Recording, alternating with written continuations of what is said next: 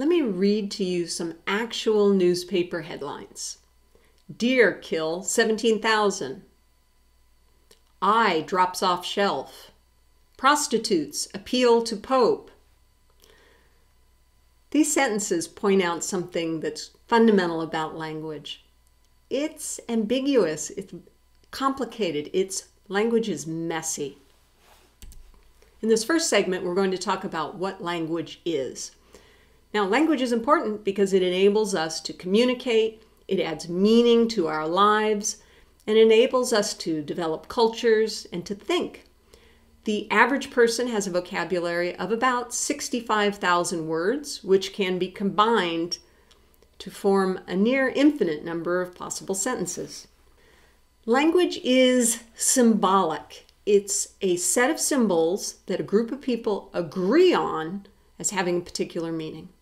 Language is fundamental to cognition, and it's very rule-based, and it's also hierarchical. Like I said, you can take words and put them together and make sentences. Now, what do I mean by symbolic? Well, you could take an apple. There's no reason that apple is the word that we use to refer to an apple. Could be anything, right? Could be a pum. Could be a manzana. It could be a sign. Any one of those is a perfectly good symbol for apple. What's key is a group of people have to agree that that is the symbol that we're going to use to refer to apple. Language is alive. It's always changing. Every year, dictionaries become larger. They need to add new words. So the words added 2 years ago in 2018 included selfie and self-checkout. Now, those concepts, those words didn't exist until a few years ago. But now, could you imagine a world without the word selfie? Language is tricky. It's really ambiguous. And let's just take one sentence and talk about ambiguity. So here's the sentence. I made her duck. What does that mean? Could mean a lot of different things. It could mean that I took a duck, a waterfowl, and I cooked it for her. Right? It could mean I took her duck, her waterfowl, and I cooked it. It could be that I made a wooden carving or a plaster sculpture of a duck for her. I made her duck. It could mean that I caused her to duck her head, right? It could mean that I sort of waved a magic wand and I turned her into a duck, some undifferentiated duck. So that's one sentence, 5 possible interpretations. How do we communicate anything? Well, according to this guy, Charles Hockett, who was an American linguist and anthropologist, there are certain rules that are universal. In fact, he called them universals. Human language has more universals than other kinds of language, but still. I'm going to tell you about just a few of the universal rules that apply to language. One of them is meaning. Words have meaning, but when your dog barks and your cat meows, those sounds have meaning too. Now, animal noises like a chicken saying cluck, cluck, cluck, chickens say cluck to a lot of different things, right? So an animal sound is even more ambiguous than a human word or sign, but they all carry meaning. Words are arbitrary, right? I mentioned this symbol. There's no reason that we call an apple an apple. We don't need to call an apple an apple. As long as we agree on something, we could call an apple a pff, and as long as everybody agreed that pff meant apple, it's perfectly good. You might think that some concepts have to have certain words with them. And if there's any domain in the world where a concept has to have a particular word associated with it, you would think it would be animal sounds, because the sound that a pig makes in LA is the same sound that a pig makes in Paris or a pig makes in Taipei, right? Doesn't matter. Pigs and chickens and dogs and cats make the same sound all over the world. Or do they?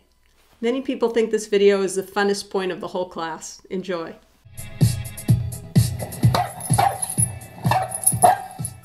Woof, woof. Wong, wong, wong, wong. Yap, yap. Woof, woof. Bow, bow. Whoa, whoa. Hum, hum.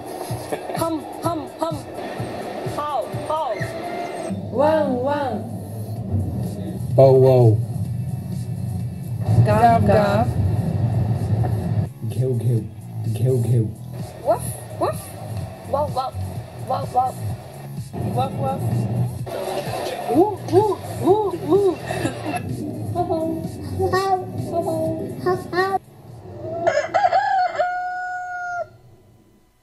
Cock-a-doodle-doo. Kiki. Yeah. Oh oh oh. Kokoriko. Cocorico. Cuckoo-da. Cuckoo-da.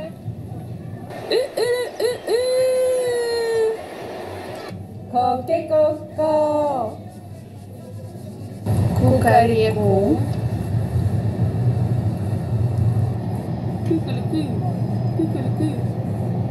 Cluck clue cluck. Cluck clue cluck. Cocoroco. Cocoroco. Kikiriki. Cocorico.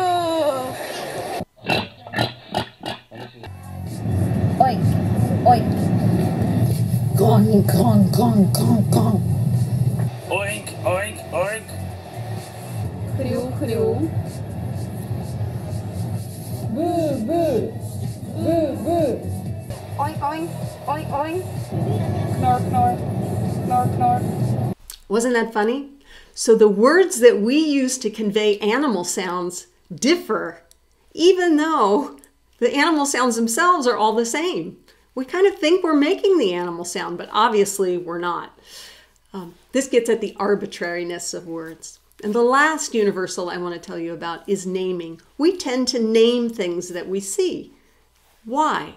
Well, naming allows us to understand something at a deeper level. So for example, narcissism, right? Somebody who's super vain and egocentric and self-involved and doesn't care about what they do to other people. Once you know that word, narcissism, it helps you identify narcissism in other people, especially lately. Labels, words and labels also help us to understand concepts that we teach to our children, like be gentle,